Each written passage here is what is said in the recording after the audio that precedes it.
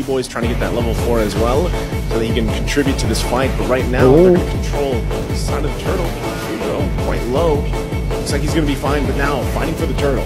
Yeah, Lippy has the final slash, can go for it, jumps into the vengeance as well, and that's going to be the penalty to lock Albert down. The good final slash comboed in with the retribution. Now that's going to be the spatial migration and the violent requiem locked down together. Good job to fighting against CW using his island force under the turret.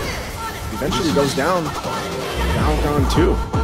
The fracture too, and now Albert will be able to use the dash, but now he's going to try to bait Fugo into the turret. I'm not sure if Fugo wants to take this, and he does. Where did the demonic force? It's pulled way too far away from this turret. He's forced to use the purify. Now it might be the re-engage from Albert catching what Fugo. We saw in the previous games of Vietnam struggling, and look at this, invading that purple buff.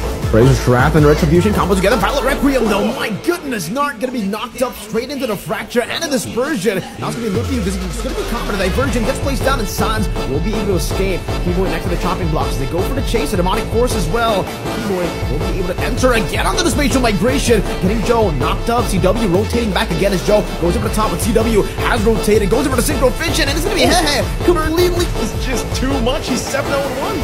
Final slash synchro vision right into the stacks. Albert, what triple kill! And now he's gonna go for more. The Maniac waiting for him, and that's gonna be the spatial migration to knock him up. Albert is doing, on this note, 31,000 damage mid lane.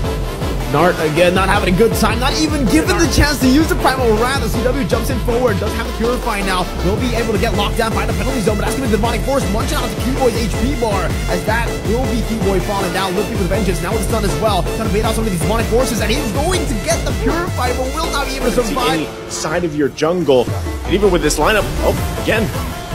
Oh, I can't even say it was a spatial. You can burst it down like that, and the diversion gets placed up top. Yandere. Oh no, you gotta start running, buddy. Albert is coming down now. He has the passive and the basic attack, and he won't even start to crumble here.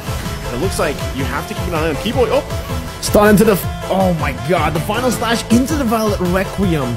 Well played, Indonesia, Lippy, and Keyboy. Working that synergy together. Penalty zone, locking Keyboy and Sans there. They have to purify. Yandere just gets bursted down, I think, by Albert on the fracture. And now again, it's isolated all alone with the rest of the members having to flee from the fracture. CW dashing forward, still has his on force as well. It's gonna be Luffy with the final slash again, connecting on a 2, forcing the purify on his mark. Finally gets the primal wrath, but not for long. It's just to survive for one last, bit of damage from CW to take him down.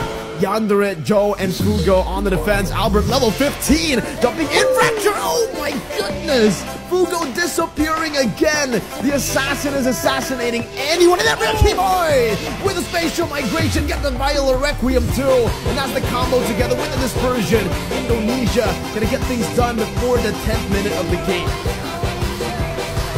Holy moly!